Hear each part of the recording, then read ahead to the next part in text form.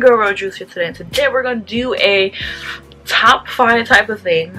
But what we're gonna do is, I'm gonna put this right over here. But what we're gonna do is, I'm gonna tell you guys it's Valentine's Day, and a couple of people, well, a lot of people sometimes don't know what to do on Valentine's Day. It's really hard to pick stuff for your partner or whoever you have Valentine's Day, because it doesn't have to be like a couple thing. But I'm gonna tell you a couple of things that you can do for Valentine's that will be time consuming.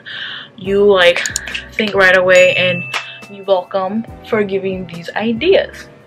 So the first one basically is, you can book a cooking class for your partner. You know, it's a little good thing, you know, to do, like go to cooking class, eat what you cook, you know, learn how to cook together as one unit and shit. So that's a very good idea to do, is just go to a cooking class. They're not really that expensive, to be honest with you. Or if you want to, you can just cook at your house and, you know, go to Food Network and or YouTube and, you know, do what you want, make your little home cooking class at home type of thing. The second one is going on a fancy dinner date.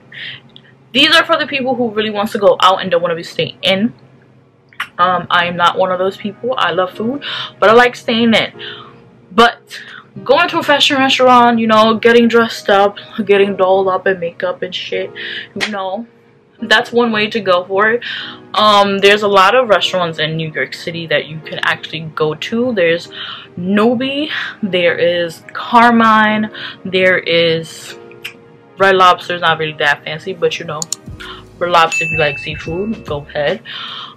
There's Applebee's if you want a budget. Where else? Oh, there's what you call it, Hot Rock Cafe downtown. It's really freaking good down there. Like, I freaking love the food there. You know, you can do those fancy stuff. And the third one is basically going to a fancy hotel, because I know some of you little nasties think Valentine's is just you know, that little nasty shit.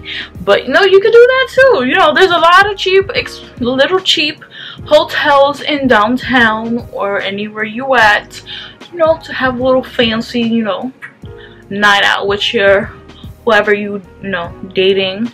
Now if you're not dating, you can just go to, you know, fancy hotel and just chill and, you know, hang out, talk, watch movies, you know, with your friends that you actually love for your Valentine's, okay? The next one is going to a dance class. I do love doing this one because this one, I love dance. I used to do dance all the freaking time. I used to do it in my after school program, and I used to do dance performances in my middle school, elementary school, and high school. I was very into the arts in my school years, but doing dance classes can help, you know, help your partner find their groove and shit, bond, you know, do a routine, a little spicy things up, you know, do some salsa, you know. Some people don't know how to do salsa, so salsa dancing on Valentine's Day, spicy. Make that shit spicy as hell. The other one, you can do a little picnic. Now, Valentine's Day is in February and it's freaking cold. Ain't nobody got time to be going picnics outside. You can do a picnic in your house. Literally, put a little blanket in your living room, just put a little lights and shit, decorate it, and get the little picnic basket and go on the floor. And you got a picnic inside. See? Voila. You safe, you warm, and you don't gotta leave your house. So, probably gonna do that one because I really don't like leaving my house. Or you can do this one. You can cook and Netflix and chill. I know everybody's gonna be like, yo, I'm going Netflix and chill. You can do that too. But sometimes Netflix and chill has a little bit of a meaning with you little nasty people. Nasty ass people. Talk about y'all. But yeah, I think those are the top ones I can think of. Oh, but for Valentine's, ideas for gifts, you can give your partner flowers, chocolate. Some people don't like flowers. I personally don't, because they die, and I want flowers to be preserved for a forever thing. So I like the fake flowers instead. But flowers, chocolate is a must. You better get that good kind of chocolate, because if you get that $1 chocolate, we ain't talking. What else? That's about it for Valentine. Oh, teddy bears. I love teddy bears. I love the rose ones. Like, if you see the rose teddy bears, love those.